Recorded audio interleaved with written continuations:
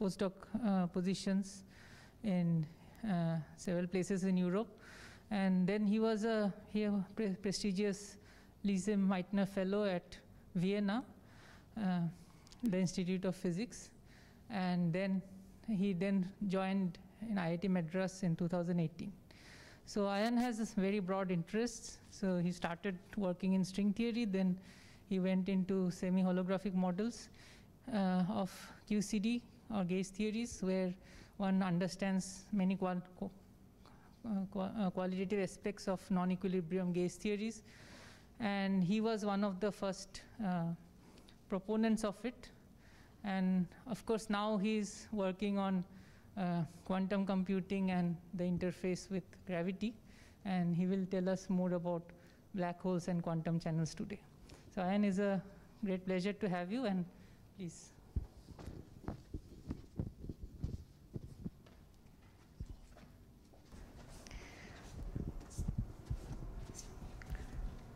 Okay. Thank you very much, Shantan, for this rather kind introduction, and it's certainly a very overwhelming moment for me to be invited to give this Golden Jubilee celebration, or one of the Golden Jubilee celebration talks. It's really a great honor for me. Thank you very much, and I'm quite overwhelmed. So today what I will be talking about is something that, may I request that the lights be put off so that I could use the pointer when I need to. The lights, these lights.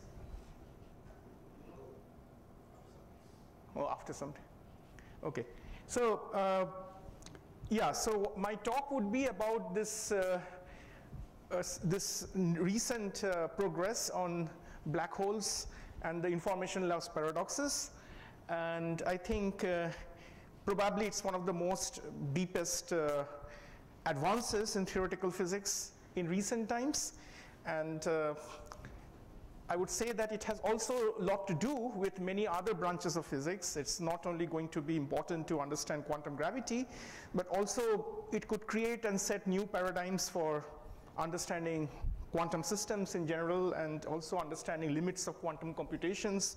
So I think it touches upon a lot of questions, and a lot of developments in theoretical physics will come from it. So it's really a gold mine of theoretical physics, where an enormous progress, and I mean, in fact, things that we cannot even imagine now can come from here.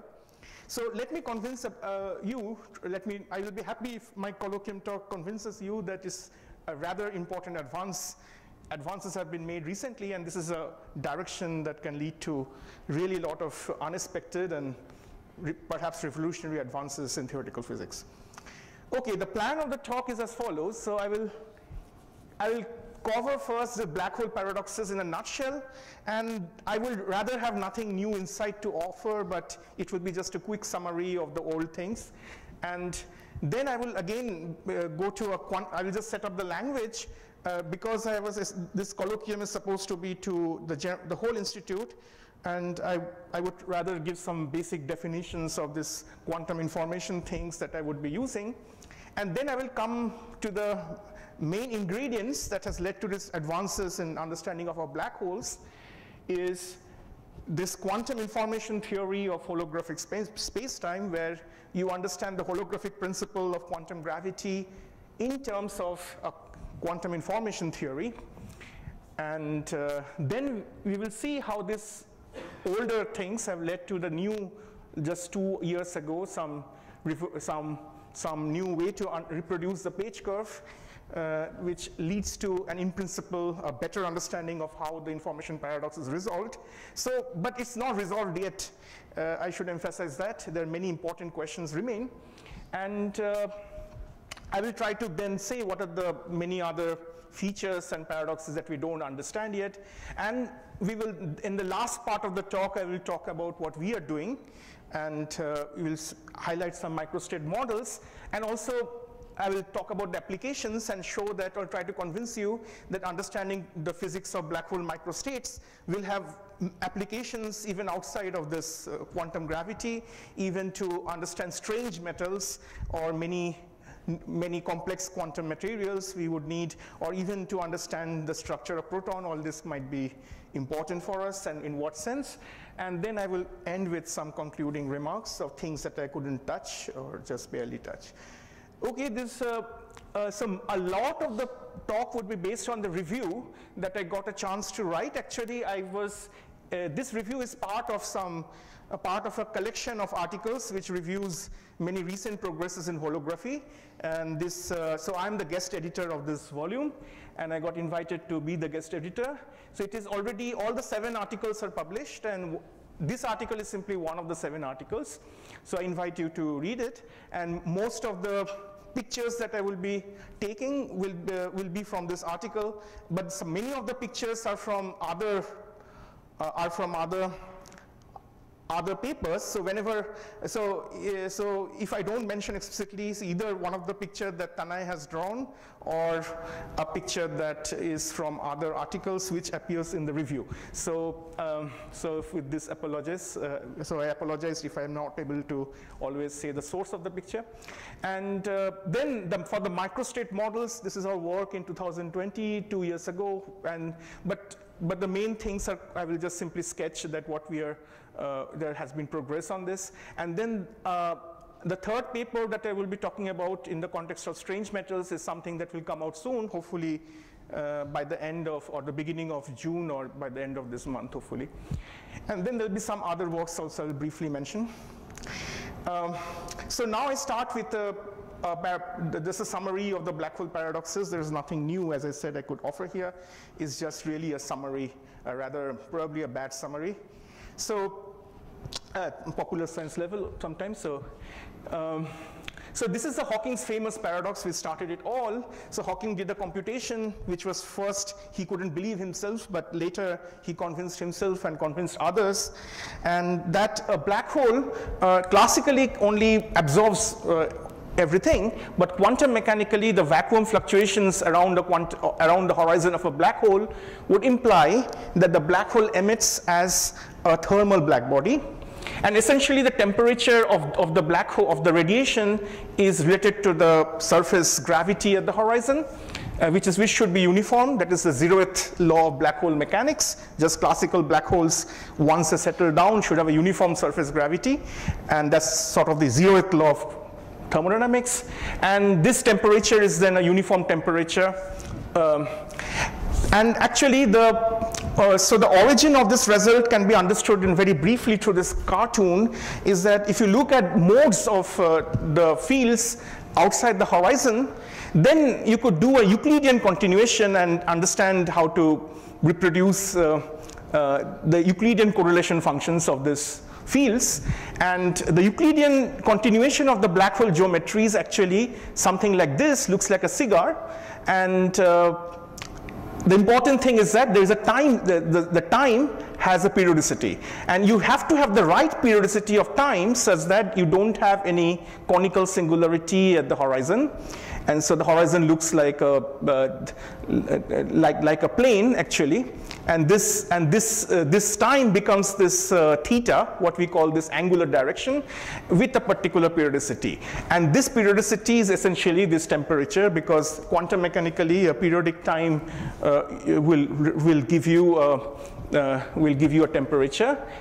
And then the question that arose and has still remained is how is unitarity restored? Because a black hole, you can form a black hole by throwing in some matter. It will be in a complex quantum state, and then the black hole gets formed and starts emitting radiation.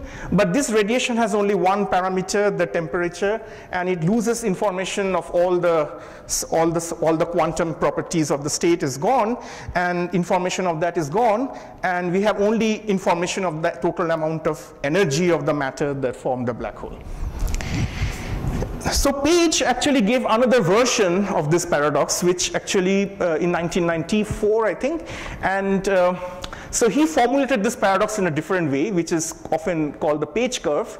So, so he was saying that let black hole be like burning coal, and suppose we could think of black hole, like we can understand black hole as some like ordinary matter, like ordinary black body, then you can think that in this way, that if you look at the full space, Hilbert space of the coal and the radiation, then you can define something called a page time. And the page time is essentially the time when the coarse-grained entropy of the black hole is exactly that of the radiation. So the entropy is essentially a measure of our ignorance, how much ignorance we have of the system. And this is what is called entanglement entropy in the quantum case. So if you look at the entropy of the black hole, that should go down, and because simply most of it is being emitted as radiation, and the radiation entropy of the radiation will go up until they converge. And the coarse-grained entropy basically means the follows, that you do some very simple measurements on the system, and then you try to represent this the result of these measurements through some density matrix or through some macroscopic state, and you take that macroscopic state which has the maximum entropy, and you call that the coarse-grained entropy. So basically, it's the entropy of the state of the macroscopic state that reproduces simple measurements that you do, and which has maximum entropy. So so that's the coarse-grained entropy. But then if you start from a typical state, what you can show that exactly at the page time, when the radiation and the black hole have equal coarse-grained entropy, this curve should turn around. Unlike the Hawking calculation, which goes up, the entropy of the radiation should go down and eventually become 0. And in fact, that means that the black hole and radiation together, of course, is always a pure state, but the entropy becomes, but the entropy starts, the information about what is inside the black hole or how the black hole was formed will start coming out, and essentially the radiation on its own will become a pure state. So this is something that you can reproduce. If you are burning coal, you should be able to reproduce this thing from effective field theory.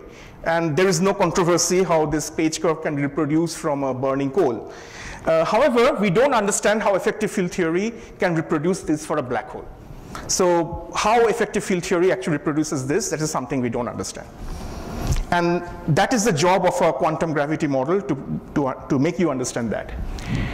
So the area of the black hole then turns out to behave like an entropy. The entropy of the black hole is captured by the area. So this was something that was kind of controversial, or kind of was a surprise earlier. Even Hawking didn't believe it. But the result actually came from Hawking's theorem that the area of a black hole horizon area of event horizon of the black hole can only increase.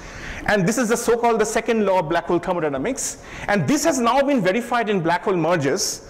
So if you take a 30 solar mass black hole and a 40 solar mass black hole, the area of the event horizon of a black hole is proportional to the mass square, because the Schwarzschild radius is proportional to the mass. And so 30 square plus 40 square is 50 square. So the black hole merger, the final black hole that is produced through the merger, should at least have a solar mass of 50, cannot have anything less than that. And this is all black hole mergers satisfy this. And so in fact, if Hawking would have been alive, he could have won a Nobel Prize together with Penrose. What Bekenstein noted that if you want to protect the second law of thermodynamics, so if you throw some kind of matchbox inside the black hole, the black hole mass will increase, and whereas you lose entropy because you've thrown something inside the black hole, you can account for it. But however, you say that the black hole has precisely this entropy, then you can restore the second law. And this essentially means that you're measuring the area of the black hole horizon in terms of Planck unit and a quarter of that area. So Bekenstein proposed this formula, and this is called the Bekenstein-Hawking entropy, but Hawking didn't himself believe it until he reproduced his famous radiation formula. And this eventually led to the formulation of holographic principle by Tufte and Susskind, and the logic was roughly like this, that suppose you take this room and you throw in, you try to increase an amount of matter in this room, then all this matter will eventually collapse and form a black hole, and the black hole will have an entropy which is proportional to the area of the room in Planck units, and a quarter of that. So that's the maximal entropy a gravitating system can have, a system with gravity in this room can have. That should be simply the area, the quarter of the area of the event horizon of the black hole that fits the room. And therefore, because the entropy scales like the area and not the volume, it's natural to think that gravity can be rewritten as some degrees of freedom living at the boundary of space-time and not inside. So gravity, space-time should be encoded in some ordinary quantum matter living at the boundary. So that led to the holographic principle, essentially. And until not much happened until that string theory gave an explicit example of such a holographic principle. And so quantum gravity in d+1 dimensions can be exist in ordinary d-dimensional quantum system, and there's a famous ADS-CFT duality. So you must have seen it in popular science literature and all. So essentially string theory, a precise string theory, type 2b string theory in asymptotically ADS space-time can be mapped to a precise field theory, n is equal to 4 supersymmetric Yang-Mills. And since then, this paper by Maldacena has 17,000 citations. And so because of the holographic principle, it's quite clear the black hole information paradox should have a resolution in principle, because you can write this formation or burning because the black hole maps to a thermal state in the dual field theory, and therefore the black hole evaporation can be mapped to a burning of a coal in the dual field theory. And since we understand how coal is burned from, and there is no problem there to resolve any, there is no paradox there, so there should be in principle a resolution to black hole information paradox. Now, where is the catch? The catch, of course, is that we cannot do the translation. We do not know how to translate all these degrees of freedom, or this separation of degrees of freedom properly, and convert that into a language of quantum space-time. So this is something, nevertheless, string theory holography has accounted for the Bekenstein-Hawking entropy of the black hole, and there's an immense success. And until 2020, we couldn't understand exactly what is going on or how to translate burning of a coal to the evaporation of a black hole. So in 2020, there was remarkable progress, and all of this actually came from very deep work, which tells you how to rewrite holography or understand the holographic principle in terms of quantum information theory. So that is a major and biggest advance that has happened, and so I will spend a lot of time on that subsequently. And recently, this input of quantum information in holography has achieved a breakthrough in understanding the Page curve. But it also has opened up a new knowledge of fantastic unknowns. So previously, which were unknown unknowns, have become known unknowns. And we have recently found a very gold mine. So there are more questions than answers now. And that is quite fascinating. So this is a very fascinating development where we have managed to contribute something, hopefully. So I will come to that. Okay, so that's rather a very quick and bad summary of the black hole information paradoxes. So what I will do now is to go to very basic quantum preliminaries, so that so I just assumed that you know something about basic quantum mechanics in this talk. So you may not know what's a density matrix. So a density matrix is essentially telling you that you may not know the system, the state of the system completely. For a quantum system, you have to tell what is its state. But suppose if you do not know what it is state, you could say that, okay, I know it's an average of certain states. And each state gets gets some probability weight p, and which lies between 0, 1, 1, and this sums to 1. So it's basically, that's the best you can say about a state. and in some basis, it is this density matrix is an operator that can be diagonalized. And the way you produce this is as follows. So you can say that I have a system and an environment, and I cannot access the environment. I can only measure the system. In that case, you trace over the environment. And when you trace over the environment, you produce such a statistical mixture of pure states. And the expectation value of a measurement would be simply trace of rho, rho times O, and this is it's basically then an average. So you do a measurement in each of the states, and then you take the average value of that. So that gives you the expectation value. So this is essentially a quick summary of what you mean by a density matrix. And the entanglement entropy would simply be a measure of a degree of ignorance. So entanglement entropy is simply this Shannon entropy of a message. And now the quantum version is simply trace rho log rho, so that if I have write the rho in this way, then it's easy to see that it will be nothing but some pi log pi.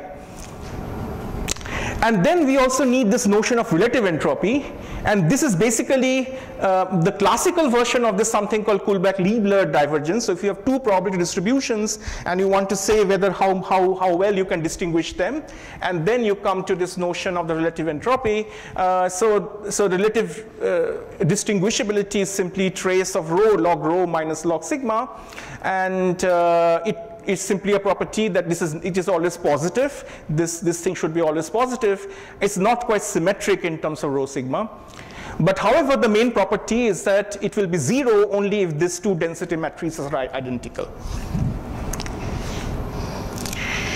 Okay, so now I come to a definition of a quantum channel, and this is what is going to be important. So basically a quantum channel is any physical process. So any physical process will be a unitary evolution, and initially you could think that you have the system and environment are not entangled in some product state of this kind, but it also goes through if it is not the case.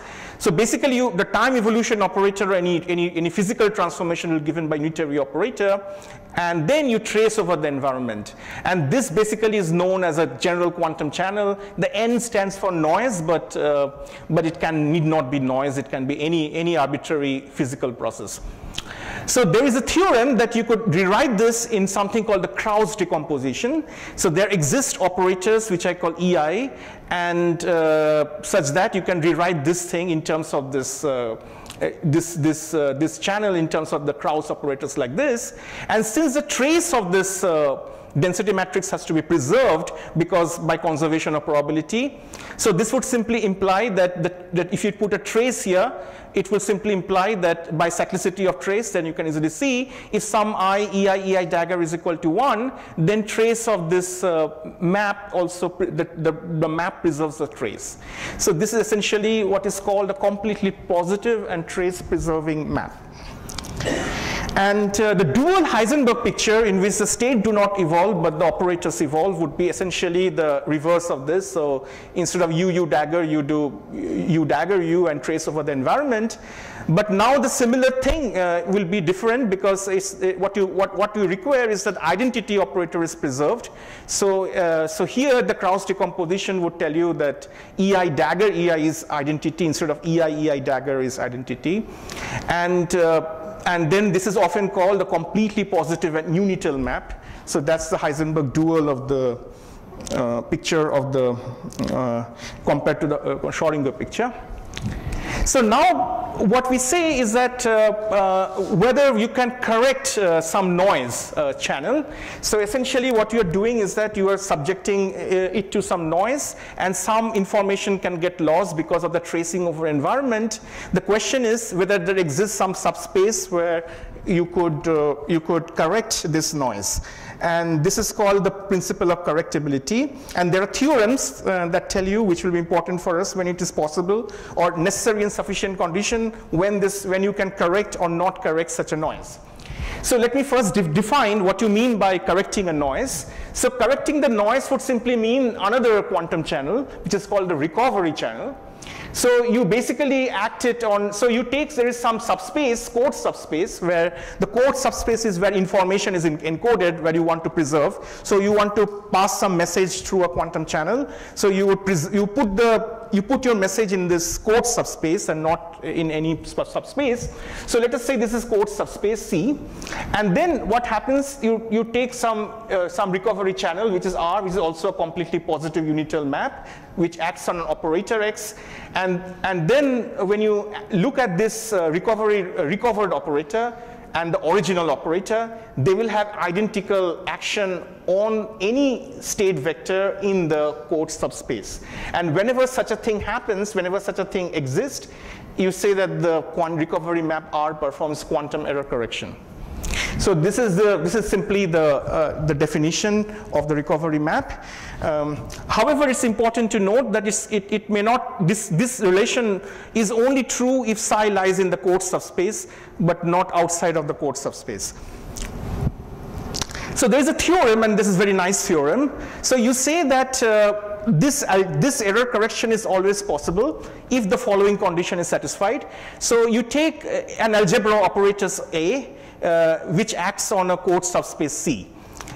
And there is a projection operator, projector P, which projects to this code subspace. And this is correctable against a noise channel N if and only if this particular condition is satisfied, is that any operator X, sorry, I forgot to write. Okay, so this X belongs to this algebra.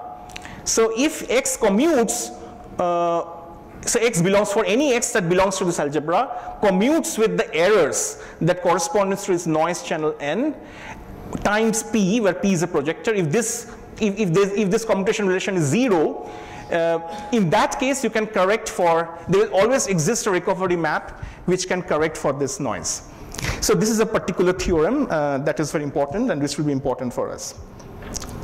So a general paradigm is as follows. So there is some source of information, and then you encode this information into some subspace. This is called the encoding map. E is a quantum channel, and then you transfer this encoded info through a quantum channel, and that gives you a noise map, and then you recover the message by applying a recovery map. So this is a general paradigm that you want to say for quantum communication or quantum information processing. So what I want to tell you is the space-time is also such a thing. The quantum space-time can also be understood as such in the same paradigm, the holographic principle. Okay, so here is what is it. So essentially, when you define an algebra of observables, it's like a von Neumann algebra that you define in something called a causal diamond or something called a domain of dependence. So all these things will become precise. I'm just making an introduction of these ideas here. So for this diamond has something called an entanglement wedge, which is this which is the entire blue, this science-shaped region, science-shaped. This is also like a wedge. So what is happening? And then this is a picture that we have that will become important. So when you take a section of this, this is A, and the rest of this thing, or the boundary, is A bar. So this is where the field theory lives, at the boundary. And this is a bulk spacetime. This is small a that lies within the entanglement wedge. So the idea of the entanglement wedge will become clear, why it is so important in this language of OR2 state. So the important development that has come is that the holographic principle has become more precise, and you can say which part of space-time is encoded in which part of the boundary, on how this algebra working. So essentially, this is the idea. The same kind of quantum channel that I talked about now can be understood in this. So here you have a source. The source of information is indeed the local EFT operators in the emergent space-time. So you have this bulk, you have local field theory or local operators that live in the entanglement wedge or even outside of it. This is a source of your information. And then you're encoding this into your dual quantum field theory, which has no gravity in it. This is the n is equal to 4 superangles theory, or just ordinary thing. So basically, you are creating some multiverse with some complex, strongly correlated material. So that is where you are encoding it. And then there's a noise map, and this noise map will correspond to deletion of this A bar region, or the complement of this A region. If you are on a spatial slice, you simply delete, or you just simply measure only A and not beyond that. Or you just restrict yourself to the algebra observables in this causal diamond. So that's the noise map, and the recovery map is what you want to understand, the space-time reconstruction recovery map. So, and what we want to show or prove that this space-time reconstruction map should exist. So you can reconstruct the operators only in the entanglement wedge EA of A through this recovery map. So this is, so you can reconstruct the space-time, or you can enter the space-time through this thing. So that is the recovery map. The explicit details of it is very unknown. So that will be, if you have seen this recent movie of Dr. Strange creating multiverses, that will be like a quantum spell through which you can enter the multiverse. And but the thing is that the details of the spell is not known, but we can what we can prove is such a spell should exist. And we will prove that the recovery map exists, and the caveat is that it is only approximate, and it should be cast in the language of von Neumann algebras, which I'm kind of, there are many subtleties which I'm putting under the carpet for the moment, but in the end, those subtleties actually don't matter so much for what I'm going to say. So let's begin to define these quantities and see how they work.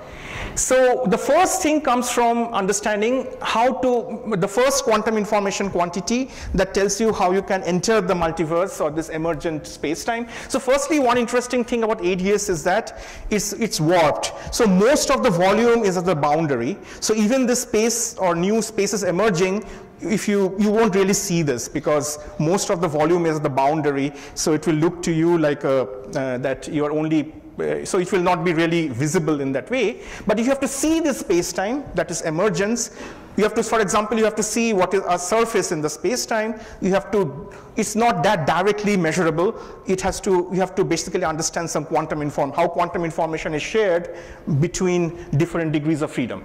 So suppose you look at, you restrict yourself to this region R, and what you have to do, you're interested to understand what is the entanglement entropy of this region R. So you trace over the region R bar in a state, and you get a density matrix here. And of course, you know, there are subtleties, but I'm kind of sweeping them under the carpet for the moment. So anyway, so when you do this, it's exactly the entanglement entropy that I defined.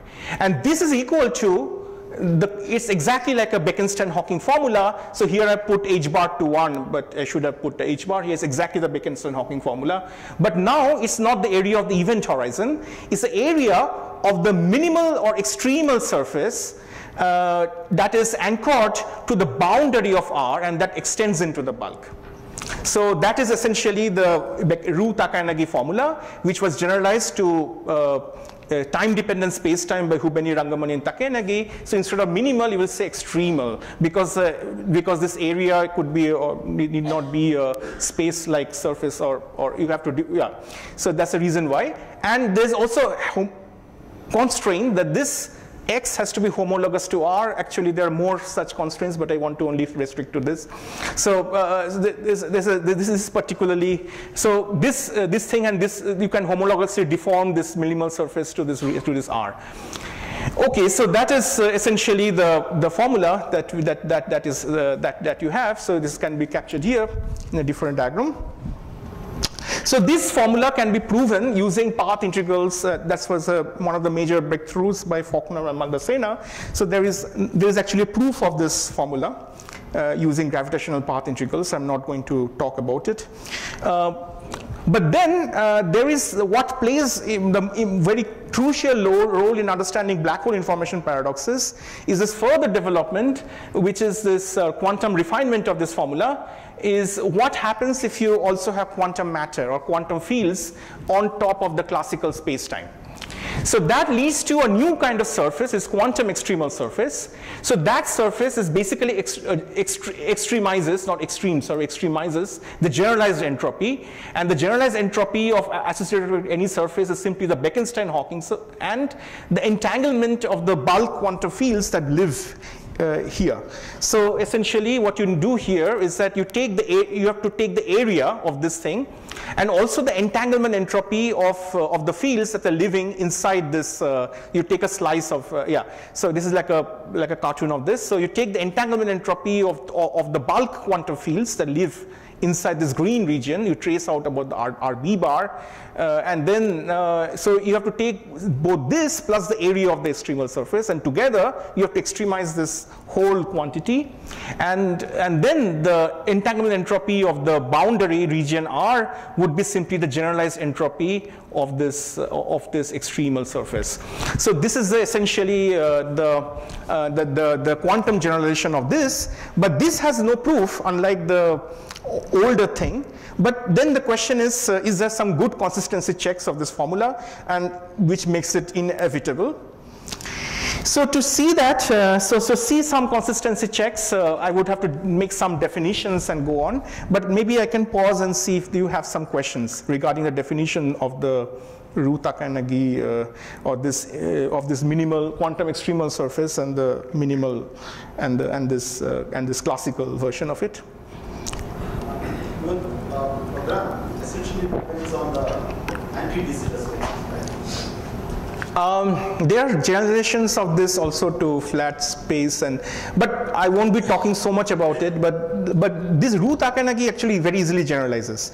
What is not clear about this quantum extremal surfaces? Well, people have also done generalizations of it, and many of the reasons why we believe in this formula should go through even for other holography.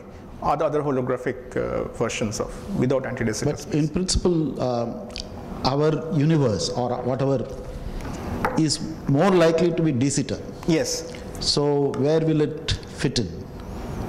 Yeah, so I don't have much to say on that, but yeah, that is hard. I mean, de Sitter holography is hard, flat space holography is also hard. So it might be a consistent theory, but may not have anything to do with our nature.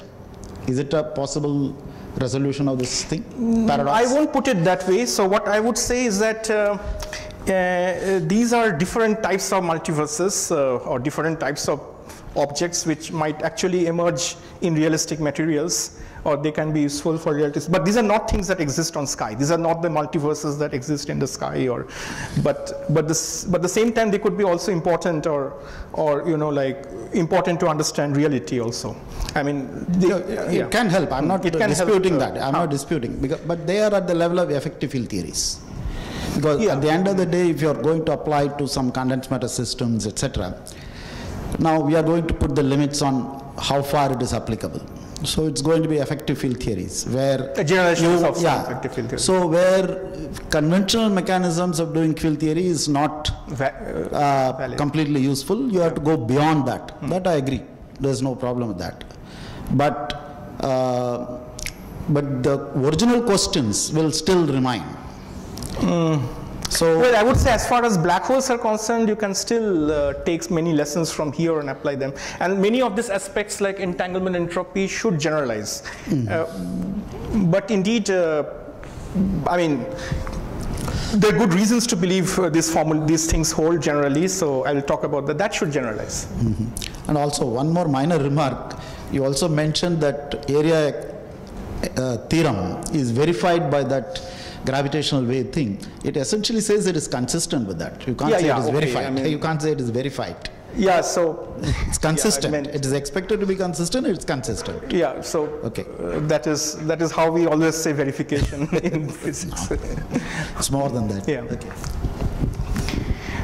Okay, so let me go back to these definitions, and so here I'm drawing a causal diamond, or some kind of a diamond here. It's called domain of dependence, and also known as causal diamond. And this is essentially the set of events which are necessarily influenced by A or cause A. So here, if you look into this upper region, these are the events which are necessarily influenced by A. Because if you take a point here and draw its backward light cone, the backward light cone completely will be inside this region, or will intersect A. And similarly, but if you take somewhere here, its backward light cone will intersect part of A and partly complement of A. So you have to be inside this triangle. And similarly, you can say about what will cause A. You can make a similar statement. You can also, there's another way to say this. You can take any inextendable time-lag geodesic in this diamond. You will necessarily cross A. So there's many ways to define these things.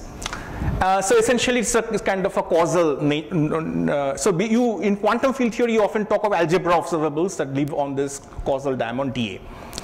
And the causal wedge is simply the intersection of the causal past and causal future of this diamond. So if you look into the causal past, it will go like this, and look at the causal future, it will go like this, and you take the intersection, that gives you some wedge, and it is bounded. The edge of the wedge is something called the causal surface, which I call CA, and this is the causal surface.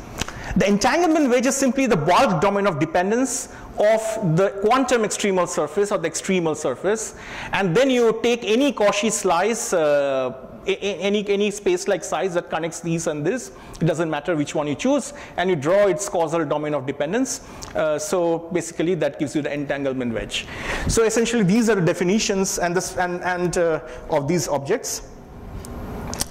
So the first check, one interesting check, is that the entanglement entropy is actually determined by the diamond dA and not by the precise A. So for example, you can deform this surface A without changing this diamond, but the entanglement, but this particular surface, this quantum extremal surface, will not change, and therefore the entanglement entropy does not change.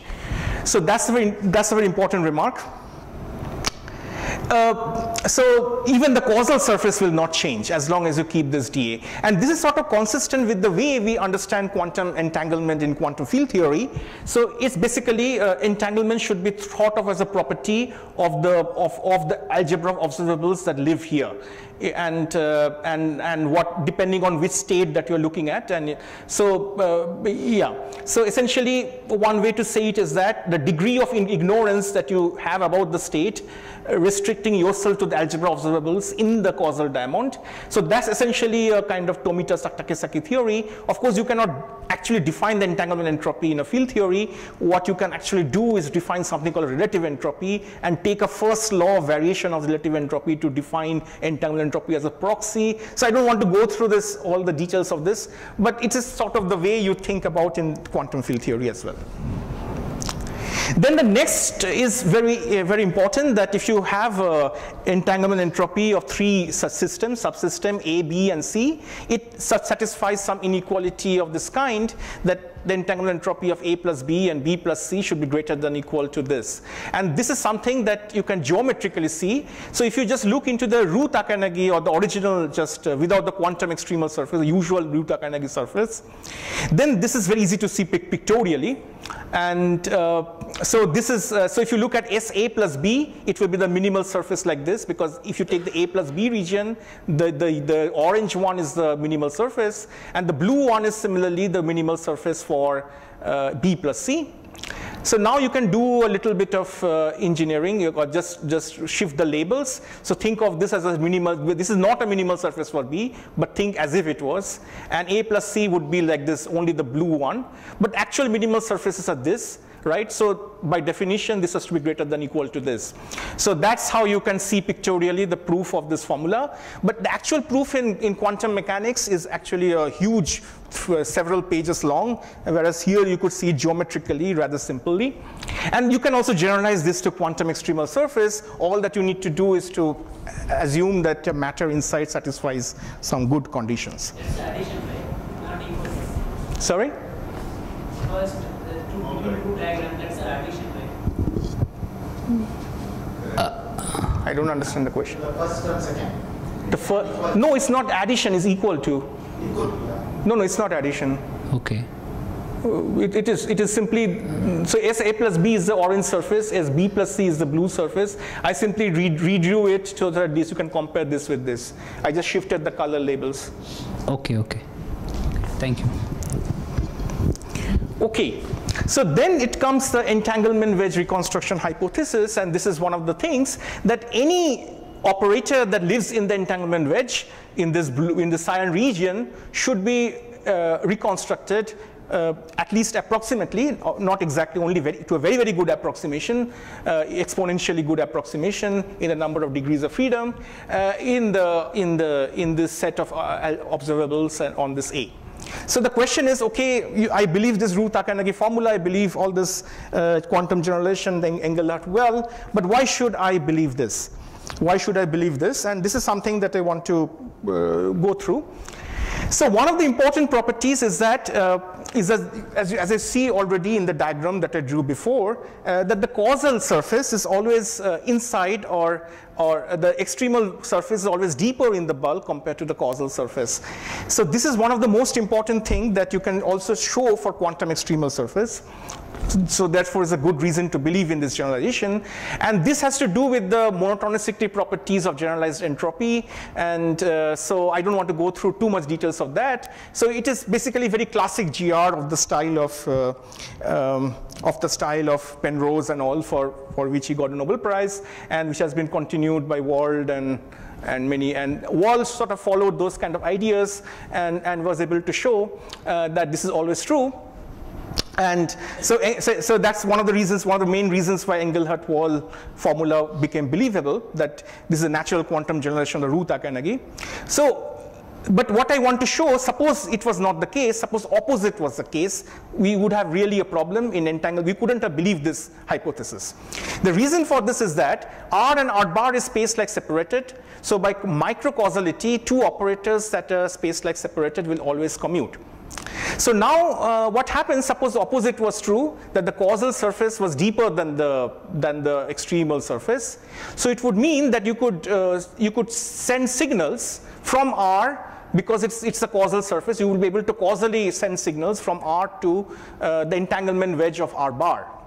So the operators that lies inside these two surfaces would not commute with operators in R. However, you will be able to reconstruct all operators in R bar, all operators in this entanglement wedge as operators in R bar. But R bar and R commute. So that leads to a contradiction with microcausality. So it better be true that this statement is better be true. So you protect it. Then there's also another thing, that unitary transformations leave the entanglement entropy unchanged. So any unitary transformation that you do, any physical transformation that you do, would only affect the causal wedge, not the entanglement, nothing beyond the causal wedge. And there, since you only affect this part, the extremal surface which lies outside this causal wedge should not be affected. And therefore, the entanglement entropy remains invariant under unitary transformations, which is a simple quantum mechanical result that you should have. So because of these reasons, but all these properties follow from very deep GR, okay? So it's a very non-trivial thing that in GR that you have to do to show that this is true. But now what I want to show is that there is a very nice formula that comes up, and this is called the Jefferies, Lukowitz, Maldacena-Shue. It's often called JLMS formula. So it will take some time to go through it. So this is one of the basic reasons that leads to this entanglement wedge hypothesis historically. One thing is important, that there's often important to define something called the modular Hamiltonian, so which is simply log of the density matrix. It might look like a funny definition, but essentially what it is, we'll see why this is an important thing. So you look at the entanglement entropy of a region A, that is simply the expectation value of minus log rho. So you can simply think of it as expectation value of the modular Hamiltonian. So now you can rewrite the relative entropy, which I defined earlier, in this way. So you can define it as, instead of writing this, you can introduce you can add and subtract the sigma log sigma. But this first term is nothing but the change in the entanglement entropy between sigma and rho. So that is minus delta S. So that's simply the change in the entanglement entropy with a minus sign. And this is simply the change in the expectation value of H sigma if you measure in sigma versus measure in rho. So this is we can rewrite the entanglement or relative entropy as a change as a change difference of the entanglement entropy and difference of the expectation value of the modular Hamiltonian. So this is simply a trick for the moment. However, if you believe in this formula, the formula for the entanglement entropy, the formula for the Engelhardt-Wald, so you would say that the entanglement entropy of the density matrix here is equal to the area of the extremal surface plus the entanglement of the bulk fields in this A region, this entanglement wedge, or the bound or the fields living here. So now if you take a log here, so basically it means that you can promote this area to an area operator who's, so that's actually the way to think about in quantum gravity, area should be an area operator, and you take the expectation value in the bulk density matrix. And then it implies that the modular Hamiltonian in the boundary is equal to the modular Hamiltonian of the bulk quantum fields, HA plus the area. Okay, so that simply follows from the Engelhardt-Worm formula. So now what you can do, you can simply do this trick that you can go back to the result and say that if you can look at S rho A sigma A as minus delta S plus this, the formula I wrote. But however, delta S by the Engelhardt-Worm formula should be then the change in the area plus change in the bulk entropy. And similarly, the change here should be equal to change in the area plus change in the modular Hamiltonian of this of these things because we already already derived this from here. So now if I do this addition of delta S and this thing, this area term cancels out, and remarkably you get that S rho A sigma A should be minus S delta A plus this thing, and then you get that the relative entropies at the boundary and bulk are exactly equal. So basically this is tells you that, so this implies that you should be able to reconstruct everything here through here. So that sort of led to the historically the interpretation that you should be able to reconstruct things in the entanglement wedge in the dual theory.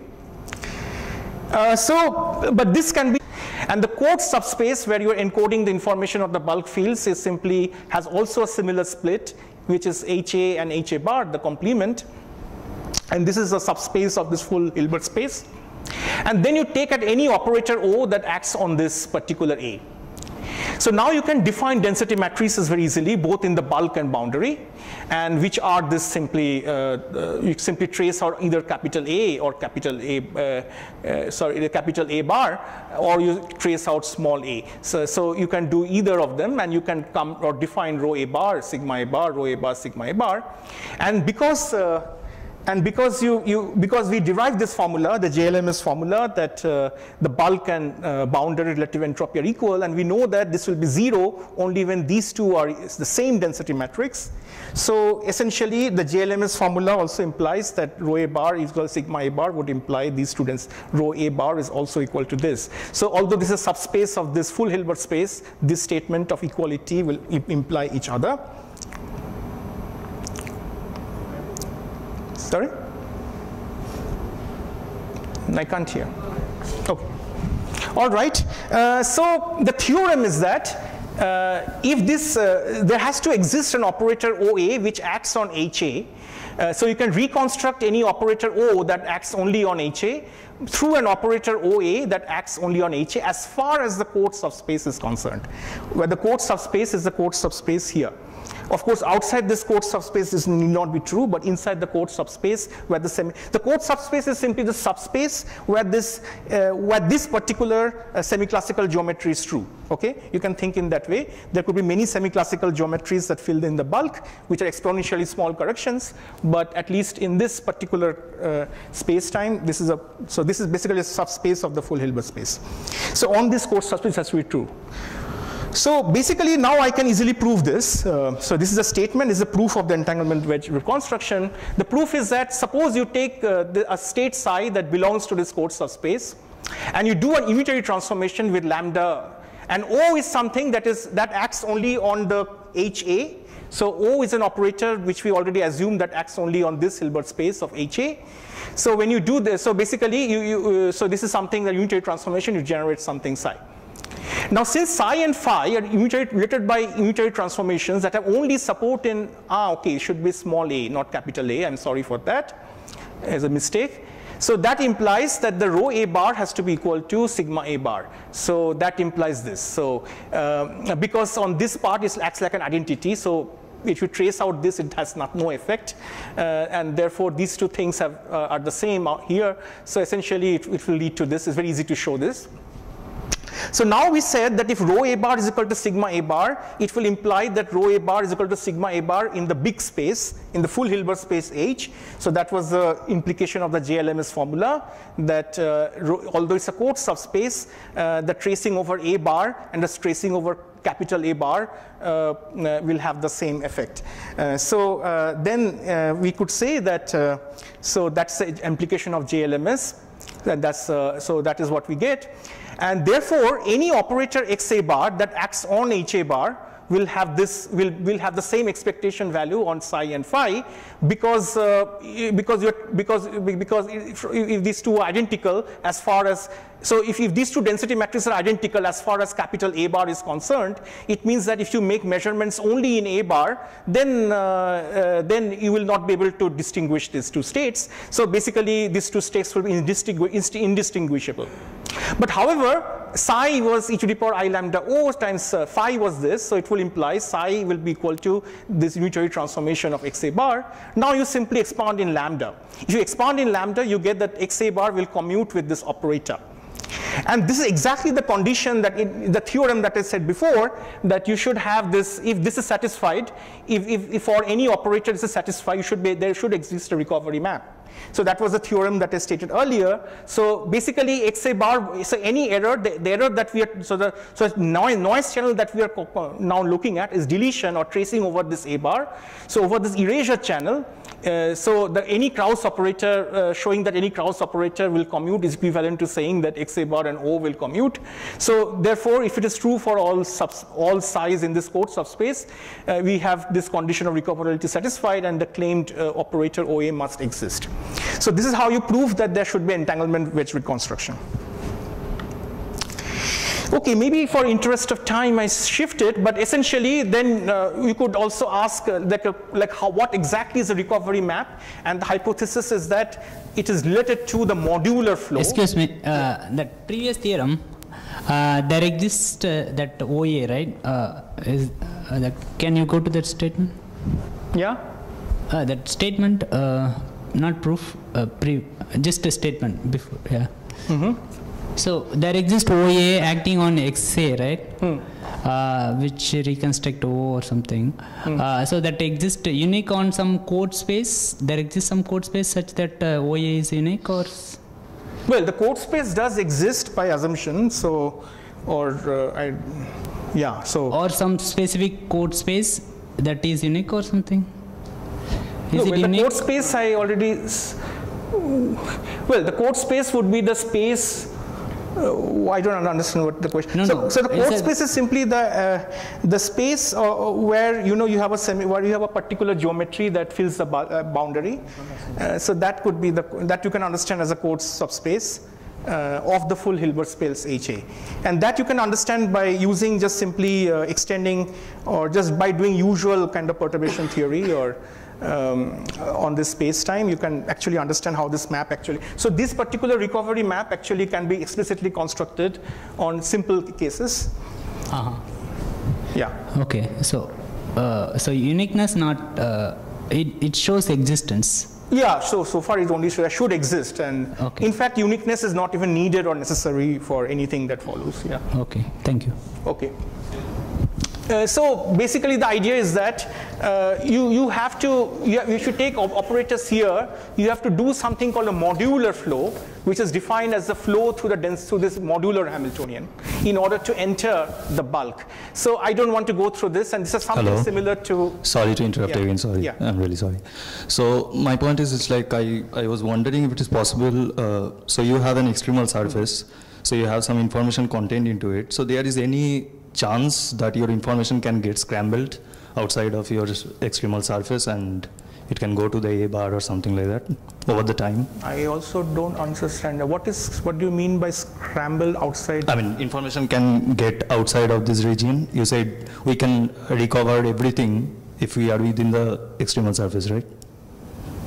Oh, well, okay. So if you take a point here, right? it can be in the entanglement wedge of many different boundary regions, okay? Right. So because if you take two things, so that this operator has, so that's related to the question, this operator need not have a unique reconstruction. It can be same operator in the bulk, can be reconstructed in many ways in different boundary subregions.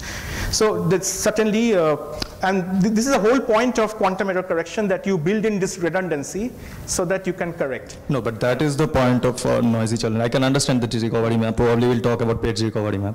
So that is related to the noisy channel. I'm talking about even the unitary in a correlated system, in a strongly correlated system, information can get scrambled in different parts. I think you're confusing maybe two different. So okay, I will talk about scrambling later, but this has nothing to do with scrambling. It's simply a statement about whether such a recovery. I was just wondering there is a possibility or not. I was saying. Well, so in a way, I don't know what you're exactly asking, but one particular operator here can have multiple reconstructions at multiple different boundaries, and these two will be different reconstructions. So in a way, you could say so there is some redundancy. That's what you mean by probably scrambling. So the encoding of a point in space-time is encoded in a very redundant way in the dual field theory, and that's exactly what you need for error correction to be possible. I'll talk about it later. Yeah. Okay. Thanks. Okay, so now we come to black holes, and here I would be faster. So the Page's formulation of Hawking's information loss paradox can be resolved by a refinement of the entanglement wedge reconstruction hypothesis. So what was wrong about the Hawking computation was not the Hawking computation of the effective field theory outside the horizon, but it was that was correct. You can actually trust the semi-classical spacetime and all that. But what went wrong is the way he computed the entanglement entropy. So the statement is that if you connect some system to a system that gravitates, some system that is non-gravitational quantum system, to some system that gravitates, you have to revise the rule for computing entanglement entropy. But that rule is not something that is derived from or rederive. It's not something that you bring out of the hat, but simply a consequence of the usual Engelhardt wall and the Ru-Takayama formula. Okay? So let me convince you about it. So it's a rather simple consequence of it. Okay, so that's how it works. So suppose you have evaporating black hole at very early time, this is very late time. At very early time, when there's not too much radiation, then you can show that you can reconstruct this. This radiation or the whole green region can be reconstructed in this quantum dot, or here or it's a dual system, and here the dual system is connected to some bath. So that's a holographic picture. So this B system is what is holographic.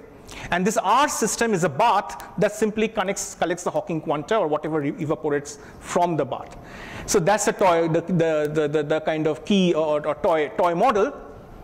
And many such toy models have been computed, starting with Pennington and several people. And in all the cases, the common thing is as follows, that when there's too much radiation, after page time, there's a lot of radiation here, then there is a quantum extremal surface that emerges here, which you can compute, which you can explicitly compute. And this quantum extremal surface actually, which means that it has an entanglement wedge, which is called the island.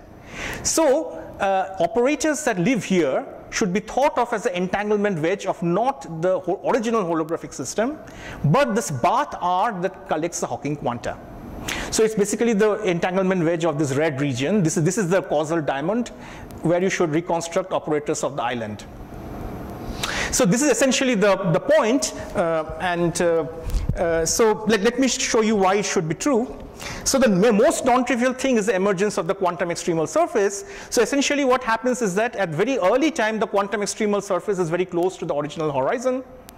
But then at late time, so basically you have the Page curve behavior that the black hole horizon reduces, so the entanglement entropy reduces, and the entanglement entropy radiation increases, so all these things are true. But then after the Page time, this particular new quantum extremal surface emerges, and in all these models, which you can show from explicit computations, and this is sort of something like a secular behavior, and then you should be able to make this statement. So another way to put it is as follows. So you have these two intervals, and then you have these two red regions. And in the so what happens is you have this black hole in the bulk, and these are two Hawking quanta. So these two, so this green is entangled with this green, this blue is entangled with this blue. So initially what happens, this kind of, so you have something that flows inside, something that goes here, and stuff like that. But you see that each of these intervals collect only one of the Hawking quanta, and there is more and more of radiation.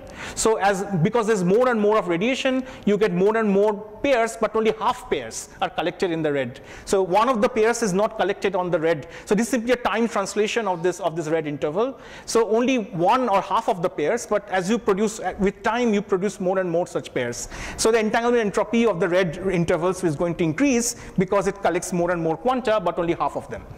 However, at very, very late time, this island emerges. So as a result, what happens is as follows. So you have to compute the entanglement entropy in a different way, and you have to also include the island. But the island will collect both the pairs. And because it collects both the pairs, eventually the entanglement entropy is going to go down because you see both the pairs, so it's a pure state, so you have no more ignorance, and it goes down. Okay, I have 5 minutes. So this allows this new kind of rule called the island rule to emerge. And the island rule is as follows, that essentially it is a consequence of unitarity and this thing. The island rule simply tells you that that you have to first take all possible I. So I is this particular region, this interval capital I that we have said is island, this is capital I. And you have to take all such capital I's and take the union of R union I and compute the bulk entanglement entropy in this thing and take the area of the extremal surface that bounds this islands. Sorry. Right? So basically that is the island rule, and you have to take all such, so you have to extremize over the island, and then if there are many such islands, you should take the minimum value. So basically that is the island rule that you have to apply, but this is not actually a new rule. Why? Because if you believe in the quantum extremal surface formula, then this rule will apply to here, to the original entanglement wedge of this of this thing. So there you can apply the usual Engelhardt-Wald formula. But then you can also see that the full state of the radiation, and if you look at the full Cauchy surface, which includes the island, then this particular interval, and also this interval outside, so it's a pure quantum state. So the entanglement entropy of this times this will be equal to the entanglement entropy of this particular green interval, because it's a pure state, then S entanglement entropy of some region is the same as that of the complement. So if you have unitary evolution, then the entanglement, then the actual formula that you have for the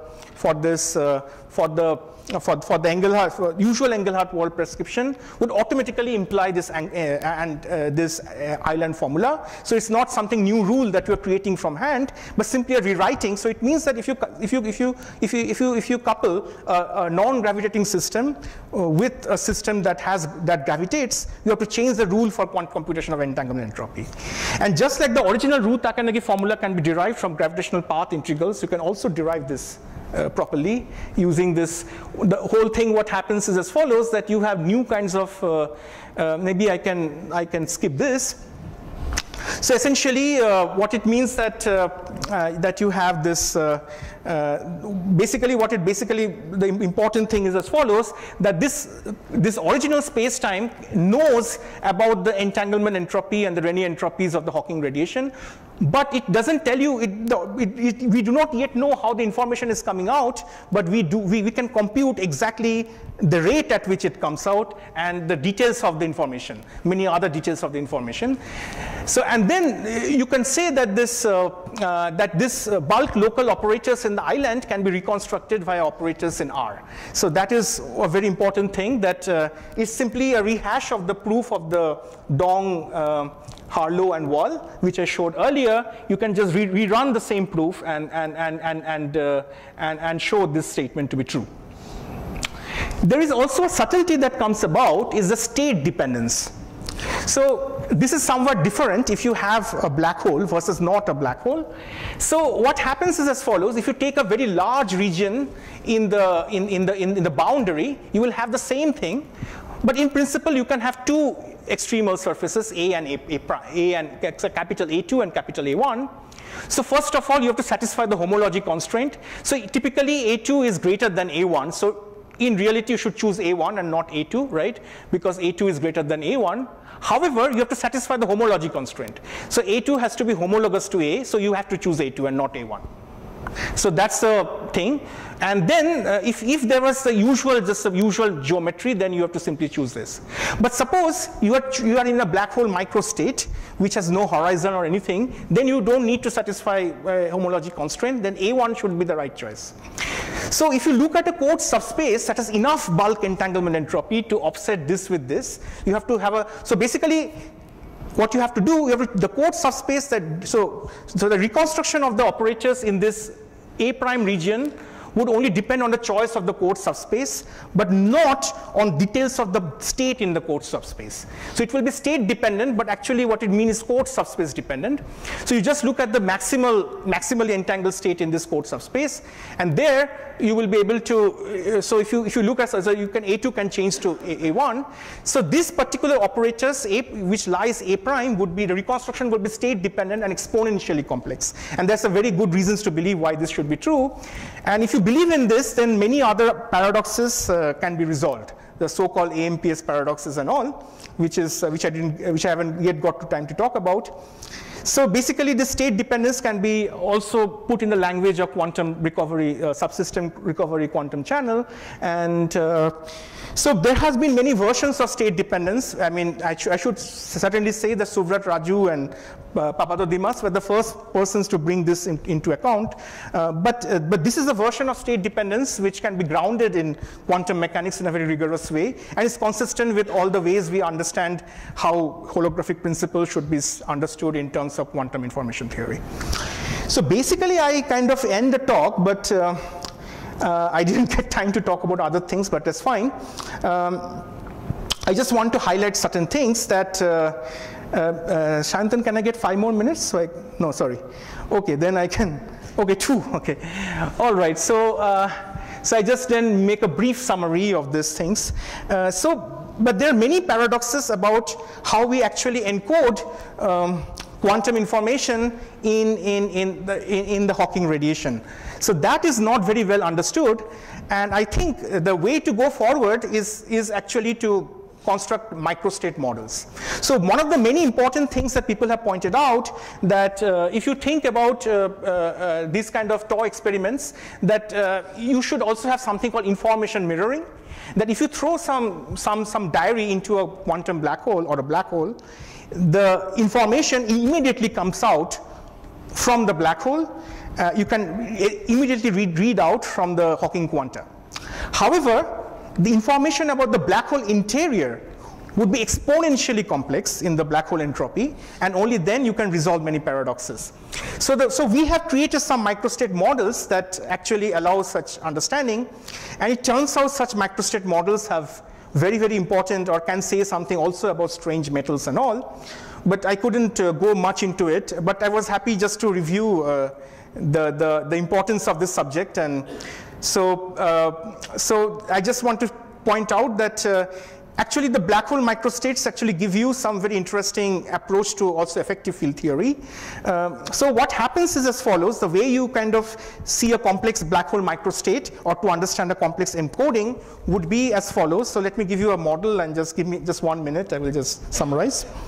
So basically you can think some kind of microstate models that we were able to construct that satisfies or resolves all paradoxes of the encoding are as follows. They are basically collection of some small quantum dots which are represented by these 2-dimensional throats of black holes. So the horizon is basically fragmented space-time. So horizon is not, so you can think of the horizon as some kind of lattice of quantum dots, and each of these quantum dots create an emergent 2D black hole or 2D space-time. So it's a fragmentation of space-time. And then what happens is that if you incorporate Hawking radiation here, it turns out that the throats behave as if they're independent of each other. So it means that the throats behave as if they're decoupled from each other, and they try to behave in independent ways. And that leads to saturation of this strong subadditivity of entanglement entropy and resolves many paradoxes like the AMPS paradox. And but this is something called conditional decoupling. So what it means is as follows: they are not really decoupled. They act as if they are decoupled, but the parameters are sort of mutually agreed. So the parameters here should be agreed by the parameters of the other. So you cannot just independently choose your parameters. And that leads to a very new way of understanding effective field theory, because in such microstates there can be enormous different scales in the problem, that each throat can have an enormously different range of masses. And however, still, if you look at, and this is how we apply to strange metals, we try to apply such ideas to strange metals, and what the consequence of it is that although if you're looking at a particular observable, still we can show that only a few subset of degrees of freedom contribute to the observable due to this conditional decoupling.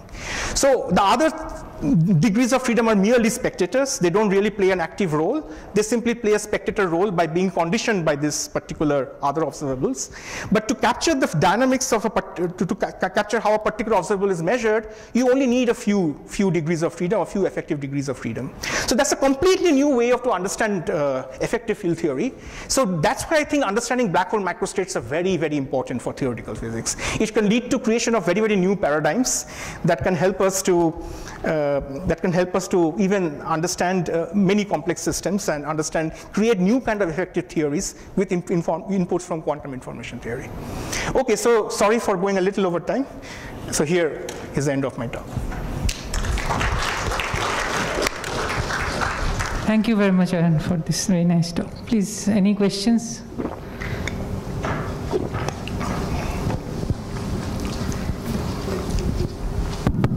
Yeah, should we expect the page transition, that page curve, to be a sharp transition at the page time? Oh, very good question. No, I mean, if you in these models, if you are doing just classical computations that is based on a classical space-time and only not incorporating, perturbative, non-perturbative effects, then this should be a sharp transition, but otherwise it should be a fuzzy. It should not be very, very sharp time that you could define. Okay. And at one point, while proving the JLMS relations, you showed that the Hilbert space factorizes.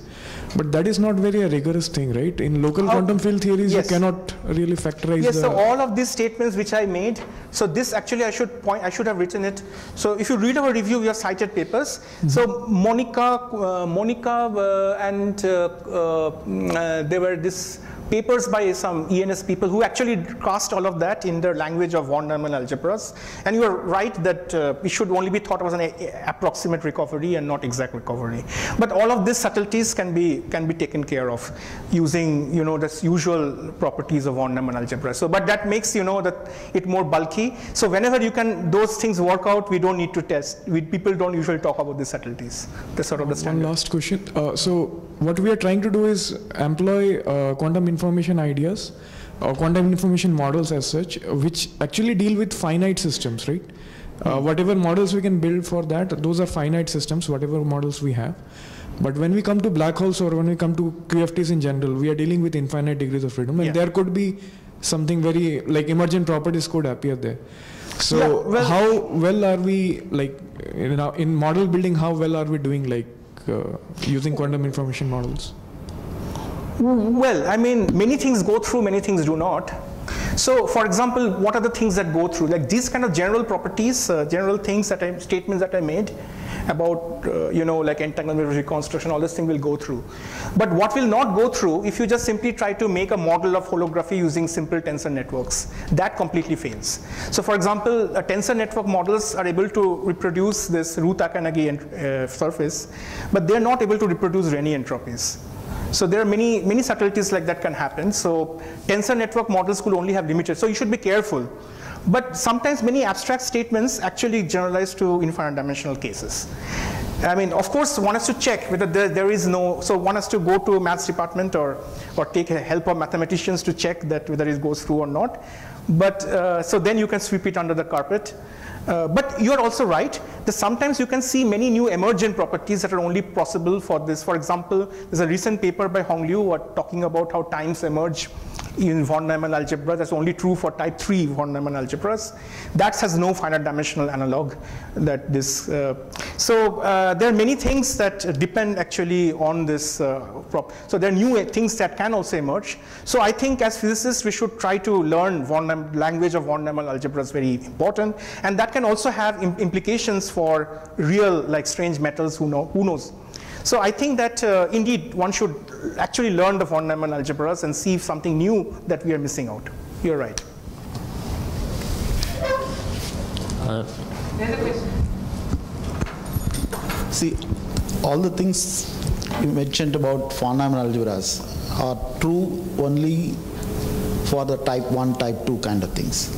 Now the quantum field theories are described by algebras which are coming from type 3. Okay, so all these things will have serious difficulties when you want to go to at that level. Okay, that is my concern also. Yeah. Okay. Now the second point is we have something called time in our space-time, which in principle under diffeomorphism we can't even define what is time also. But there is a time which is coming from algebra, which is coming from that modular this thing, which is modular time, which is related to the transformations you can do with that, etc., which is defined by some kind of positive definite operator which tells you it always increases. Okay. Now I do not have a clear idea of how these things can be mapped within this framework which you have. Okay, it is not even clear. But in principle, the difference between whatever you have infinite and the finite systems, which I can have large number n going to 10 to the power 120. Still it is finite. It is not infinite. So, but for all our measurement issues which we are talking about, most of the time we are only doing finite number of things. We have only finite number of informations as in an operational sense. So how will I really compare and claim that that is the point? Okay, so yeah. And lastly, one more thing. Okay, otherwise I'll forget all the questions. So let me. Okay, so the first thing I think is similar to the question that was asked. So many of the things like definition of entanglement entropy. So you cannot define density matrices and trace. But however, people are. I mean, there are ways. I mean, there are ways to go around it. For example, you can define something like a relative entropy, which is very well defined in type 3, and then you can define an entanglement entropy through a proxy by some variation with respect to the vacuum. And essentially what happens is that when you do that, the entanglement entropy has a problem of this UV divergence, but that's specific only to vacuum. But I mean, that's the same, sorry. That's the same as in vacuum, as any arbitrary state in vacuum will have the same UV divergence.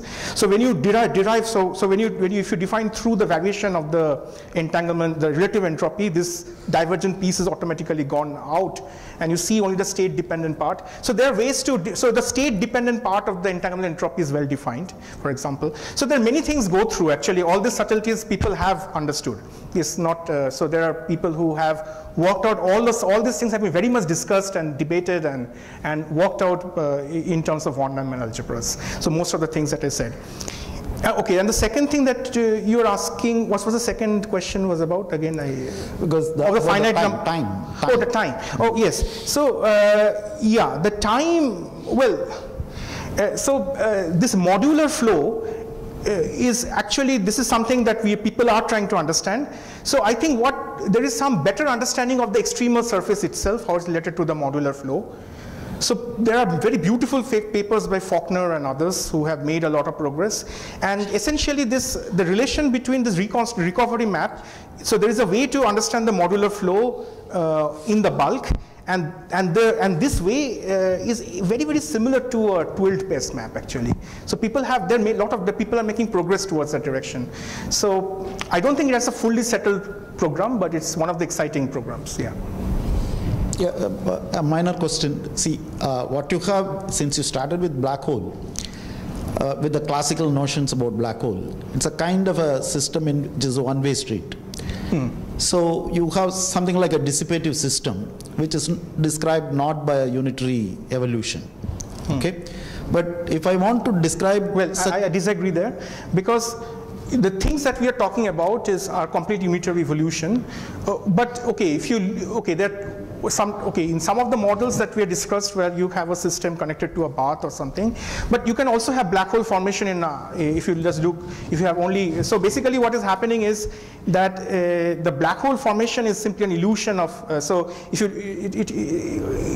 so there is a very well-defined subject, like you understand thermalization of isolated quantum systems. Isolated quantum systems, of course, if you do not have unitary evolution, they should not thermalize, but they thermalize from the point of view of simple measurements. Like if you just measure 2-point functions, people have done, for example, 2PI effective field theory methods and shown in ON models that when you simulate using 2PI effective field theory, you do get thermalization. So for example, you get an emergence of the fluctuation dissipation relation of 2-point functions, which defines for your temperature.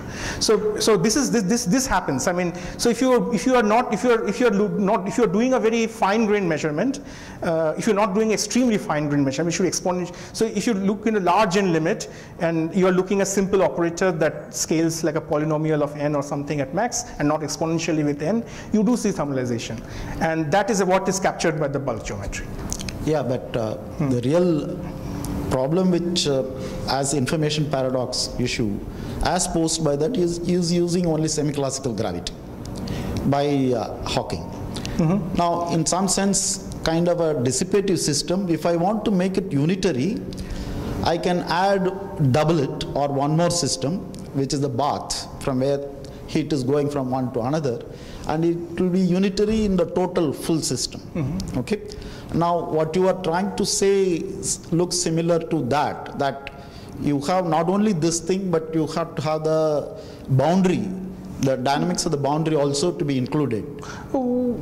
Not really, actually. I mean, you should be able to pose this problem even without a bath. But the problem with ADS safety is that the usual Dirichlet boundary conditions that you put in prevents black hole evaporation. But you can think, but still, I mean, if you go to the large n limit, the black hole is not really is a fuzzy object, and you should be able to understand. In some sense, black hole will never be formed as a formation of the black hole issue. Yeah, so the true. Ideal black hole, of course, the quantum black hole is not really a black hole. Yeah. Ideal black hole may never be formed, but for our time scales, it's as good as a black hole which we consider, right? Yeah. The question is, why do we see a classical black hole at the first place, right? This is one of the major questions. As an approximation. As an approximation. Yeah. So basically, one way of putting it, which I didn't get time, is to ask why there is a black hole complementarity that sort of emerges in operationally. So that is, of course, the question. That's a very deep question. That's the whole program is about, to understand that. But the question is to understand it. So although in principle you can see it in a dual language, you have to convert that back into the space-time language. So you have to say, you have to make some approximate separation of degrees of freedom, like what is interior, what is exterior. So then the paradox emerges in operational sense. In reality, there is no paradox, of course. Okay. Okay, so just we can have further discussions in the coffee, because the people are waiting outside. So please, let's thank Ayan, and we can discuss further outside. Thanks. Thank you.